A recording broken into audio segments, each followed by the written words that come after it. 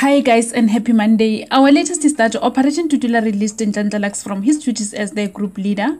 They want him to focus on Soweto Parliament. A resolution was also taken that the groups will be working together to address similar issues, however they will be working independently.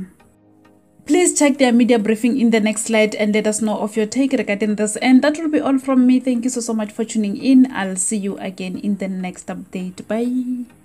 By agreement, the two organizations resolved to deal with these issues independent of each other, but in a complementary manner.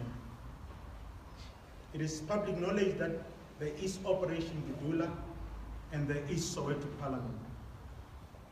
This media conference is meant to outline and clarify what the emphasis and focus on each organization is and will be. Most importantly, because of the workload and the multiplicity of service delivery issues facing communities, the parties have agreed to release Nhlanhla Lux to focus exclusively on Soweto Parliament and its programs.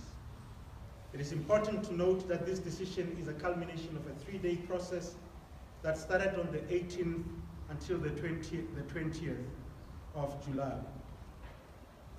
Notwithstanding that there could be about what is happening between the two parties, and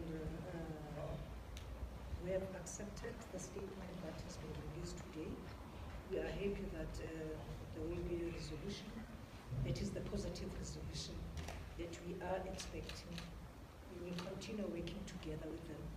We are in alliance with Dudula as well as Soweto Parliament. All what we need is working together and peacefully.